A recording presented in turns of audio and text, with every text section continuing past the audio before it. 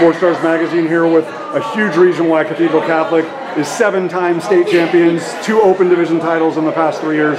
Jojo Wilson just absolutely slicing Archbishop Mitty every which way. The cross court was on absolute fire tonight. I mean, obviously you knew that Juliana and Cody and the whole group was going to have you ladies prepared, but just to be able to execute at that level, especially after such an emotional moment on Tuesday night, like, just how proud are you of the way that the group refocused and said, like, hey, the mission's not complete?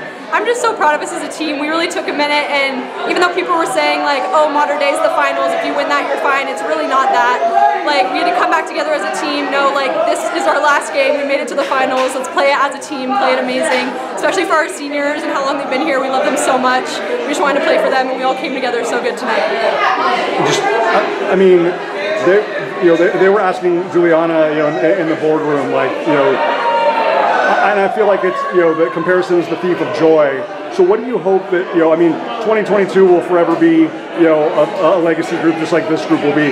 What do you hope that, 10 years from now, 25 years from now, when this group is hanging in the rafters, like, what do you hope that people say about this group, and not just because it was state champions, but just why it was so special? I just know that they'll always say Cathedral was and is still such an amazing program. Everyone is always so bonded. There's never, like, small groups within the team. Everyone is super, like, friends with everybody. There's no doubles going off. Like, everyone is super cohesive. We make sure to do things as a team, eating together, pre-game dance parties together, and just that post-match dance parties together. Just that relationship aspect is really important. It's really important to our team.